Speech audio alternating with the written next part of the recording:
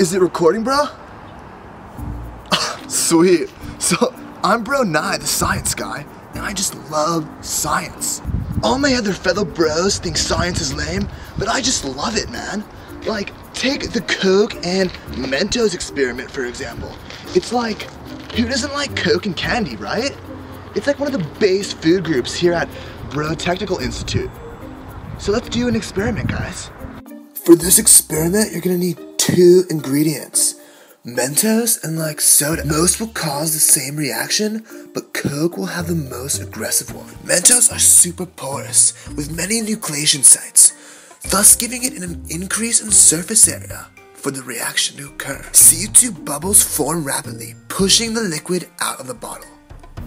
Let's see how it works. Didn't see you guys there. So we're outside today because the Coke and Mentos experiment is gonna be a huge explosion, okay? It's gonna be a squirter. Shut up, pledge.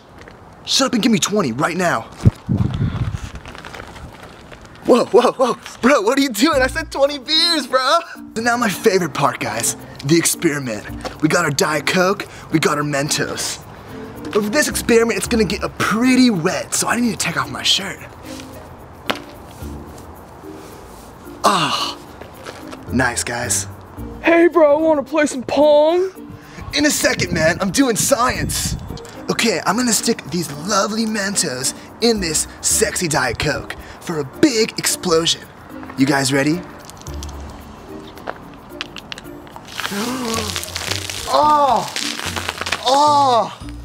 Oh, now I'm all wet and sticky, guys. Yeah, that was science. And this is Bro Nye, the science guy, guys. There'll be more coming out to you soon. See you guys next time. Peace out.